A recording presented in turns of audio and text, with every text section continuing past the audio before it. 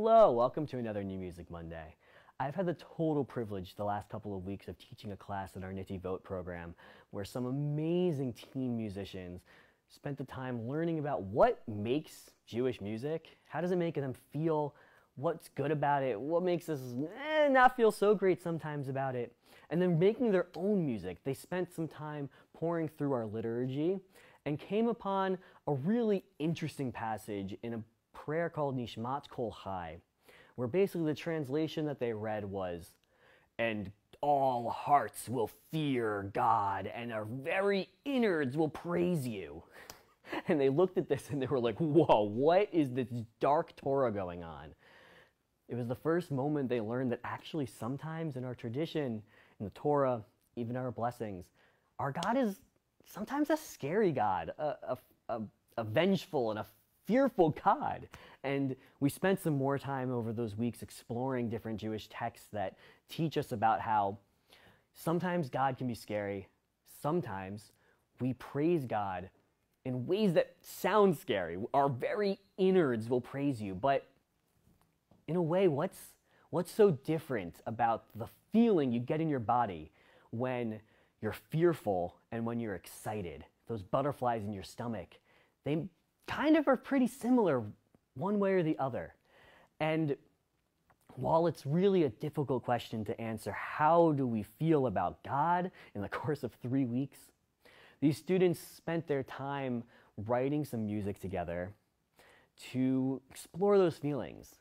And so what they came up with was a 3-part series of mixture of improvisation, lyrics, and some assistance from other musicians to exemplify the feelings they went through during the course of their class. They started with joy. They were excited. They had fun the whole time. And that joy reflected, the happy feelings they get about coming to the temple, that they get when we're thinking about God. It moved into the second piece, awe. This idea that they're getting closer to God. They're approaching like the true nature of what studying and understanding God can be about. And then they moved into fear.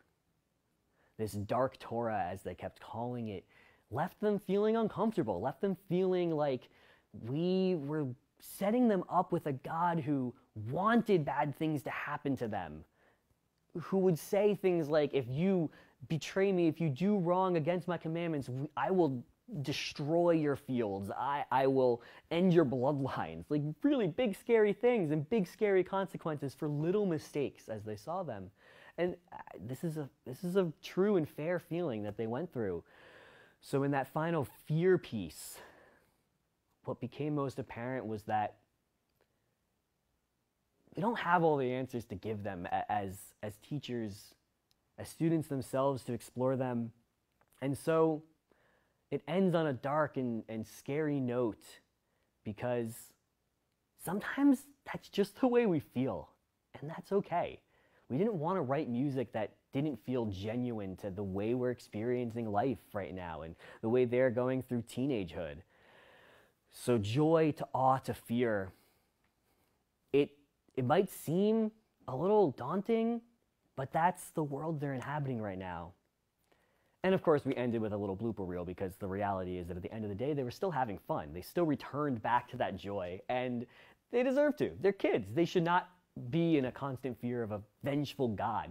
The good thing is that that same God, like I said, when you return to God, as God says in Deuteronomy often, if you choose to follow and fulfill all of my commandments, you will be blessed forever and ever. And so, yes, huge emotional swings from joy to fear with awe in between and uncertainty. But at the end of the day, they're teenagers. They experience these emotions all over the place. And that's fair. That's valid. That's normal. We all do as adults, as kids, as teens. And we'll let the music and the words speak for themselves the rest of the way.